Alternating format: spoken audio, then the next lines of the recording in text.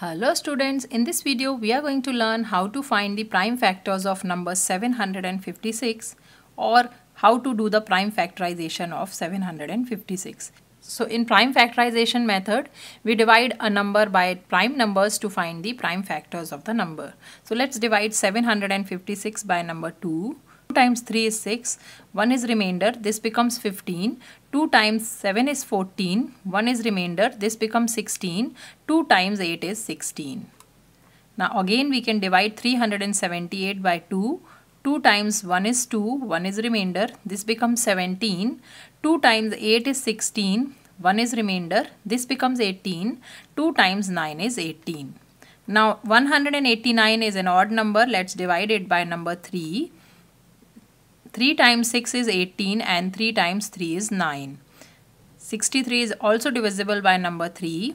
3 times 2 is 6 and 3 times 1 is 3.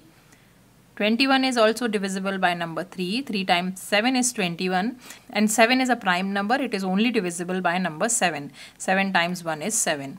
So the prime factors of 756 are all the numbers which are on the left hand side of the ladder. So the 756 can be written as the product of 2 times, 2 times, 3 times, 3 times, 3 times 7. These are all the prime factors of 756. So this is how we find the prime factors of 756. I hope this video is helpful to you. If you like the video, please hit the like button and subscribe to my channel for more math videos. Thanks for watching.